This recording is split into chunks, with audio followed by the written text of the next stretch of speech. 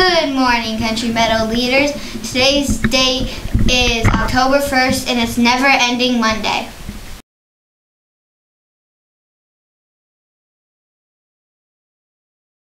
Today's lunch menu is French bread, pizza, sweet potatoes, waffle fries, fruit salad, juice cup, and that Never-Ending Monday box of milk.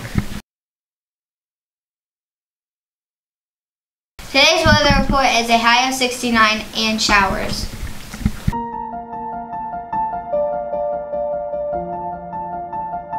This fun fact is rats cannot birth.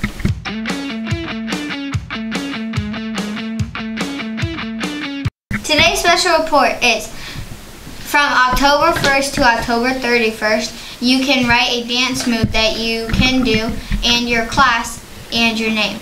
Make sure to drop it in the Hawk News box by the bookstore. There will be slips and pencils. These are the slips, and this is the Hawk News box. Hello, Mr. Meadow. Can you tell us some more things about the Boston Marathon? Sure, I would love to. The Boston Marathon is, as every marathon is, a 26.2 mile race, and it is a fairly hilly course. There is one hill that they call Heartbreak Hill that it's not a real big hill, but it is a steady hill that you need to run up.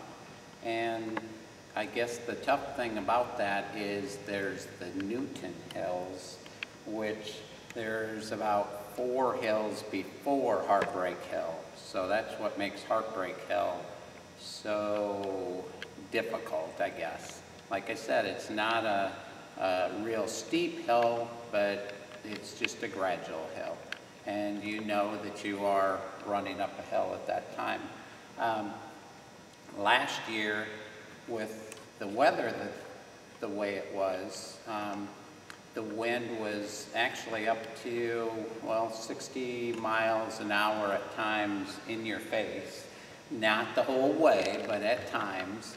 And on Heartbreak Hill, I did see one racer that was in a wheelchair, and the wind started blowing and he was halfway up, and actually he ended up going backwards because of the severity of the wind at that time. And I felt so bad for him, but in that situation also you need to let them have the opportunity to keep on trying. That's what they would want too.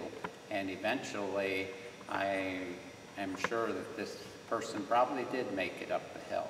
But it was a great experience, and I loved all the support that I had with it, and actually look forward to trying it if possible again. So thanks. Thank you. Hello, Ms. Meadow. What's your favorite part about being in Country Meadow? My favorite part about being in Country Meadow are all of the teachers and all of the kids and our principal and everyone that works here. We just have the best people here, and I love it.